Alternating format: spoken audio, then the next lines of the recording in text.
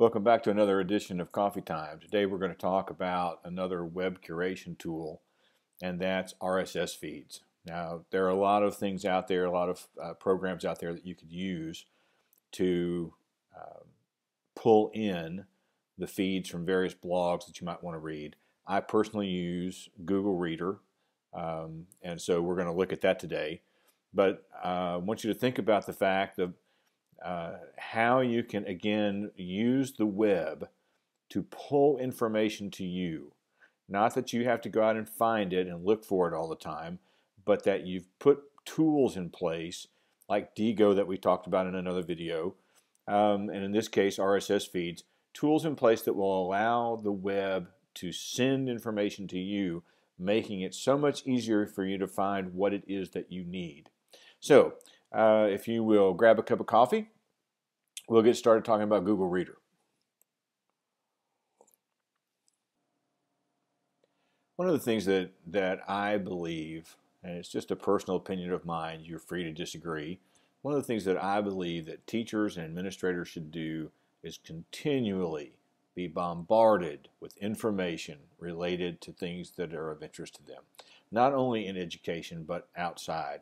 Continue to be well read. The internet, the web, makes this so incredibly easy with a tool like Google Reader or another RSS feed.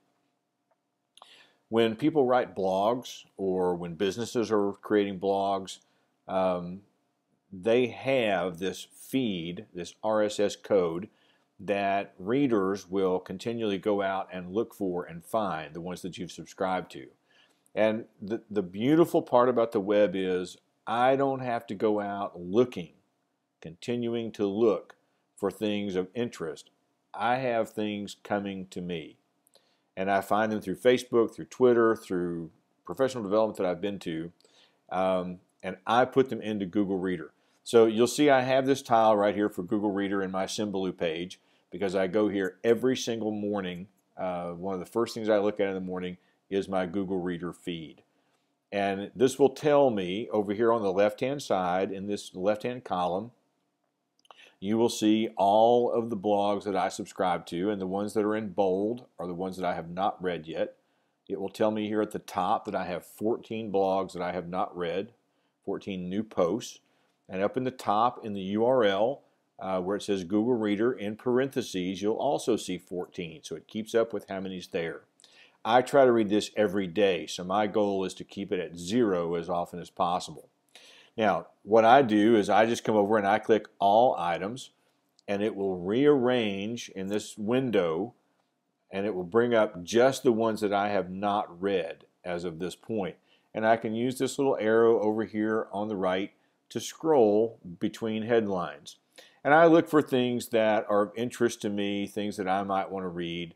And I'm reading things related to education, related to leadership. I'm interested specifically in language arts, in photography, in places to go on vacation, Discovery Educator Network, other kinds of blogs. I have a wide variety of things that I'm interested in reading, and so they're all in here. And as I go through, when I find one that I want to read, I just click on the title, and it will open up in a new window and allow me to read the entire post. Now, through Twitter and through other places, I find new things occasionally that I want to look at. And so here's one that I've not subscribed to yet called App Advice. And it will tell me when apps in the App Store are free. And so I want to know that. I want that to come to me. I don't want to have to go searching for it. So I'm going to take this blog and I'm going to add it to my reader. There are a couple of ways that I can do that.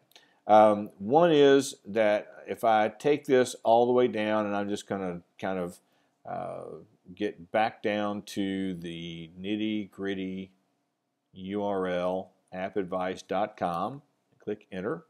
Here is the main page.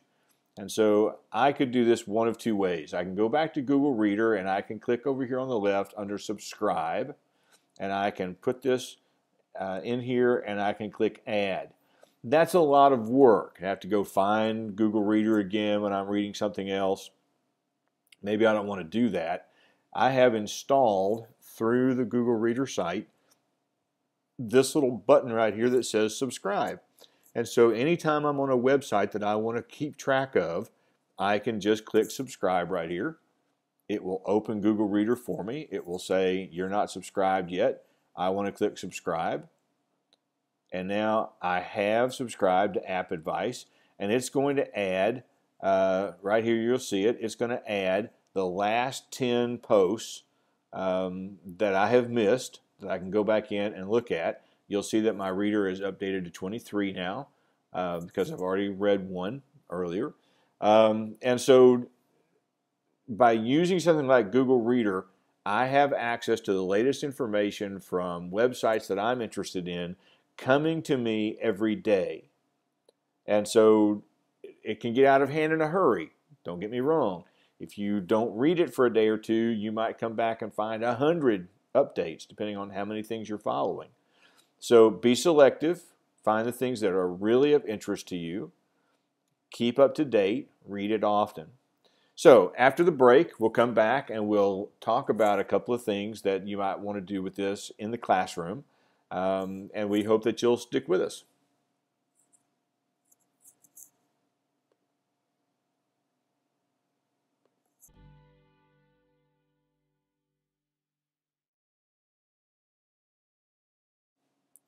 Okay, so we've looked just briefly at Google Reader and how to put things into Google Reader.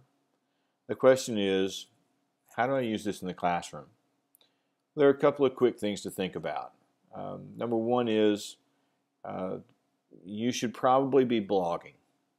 As a teacher, as an administrator, as a teacher, I think blogging is one of the ways that you think through what it is that you're trying to do with your educational experience, what it is you're trying to do with your philosophy of education. And you can certainly help your students by blogging yourself. And so one thing to do in the classroom is to set up a blog for yourself where you are posting things maybe just a couple of times a week, maybe just once a week, about your class, about things that you want to happen in the class, maybe giving some information about an assignment with links to various websites you want the kids to go to. Have the kids set up their own reader, whether it's Google Reader or blog feed or whatever it is they want to use, that they can go to on their iPads or on their MacBooks or their PCs or even on their phones. And as you update things, you don't have to tell them, hey, I updated my blog, everybody go out and read it tonight. They're going to know. It's going to come to them automatically. And they will have access to your thoughts and your opinions and the things that you're writing about in your classroom. In addition to that, and whenever possible, I would strongly encourage you to have your students blog. Now, in an elementary classroom where you're dealing with maybe 15 to 25 kids, that's not a difficult thing to do. In middle school and high school, where you have 135 to 150 kids, that's a lot of blogs to read. And so you need to think through how you're going to do that. Perhaps you work with other teachers at your school so that the English teacher is not encouraging kids to blog, and the math teacher wants them to set up another blog, and the science teacher wants them to set another blog, but work together as a faculty to set up expectations of students and what you want them to do.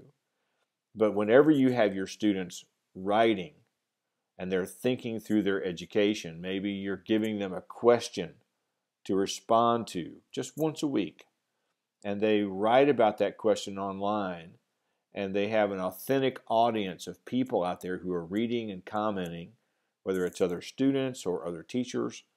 But then you set up your own reader and a feed, and all of those student blogs come to you at one time. Students don't have to turn them in. They don't have to email you and bombard your email box. But as they write, maybe one student writes Monday, another student writes Thursday, as they write, those things come to you, and you can read them and comment and begin to work through those kinds of things with your students, where they are meshing out their own ideas about the world and about how to work through things. And then maybe you want to share those blogs with other teachers that are in your Twitter feed or on your Facebook page, or other ways that you want to put those out there so that other teachers can come in and comment on your student blogs. We do this quite often on Twitter. I have people who send out a tweet and say, here's a blog by a new student, please comment. And they will have comments from 20 or 25 teachers before the day's over from around the world who have read their blog. That makes them want to write even more.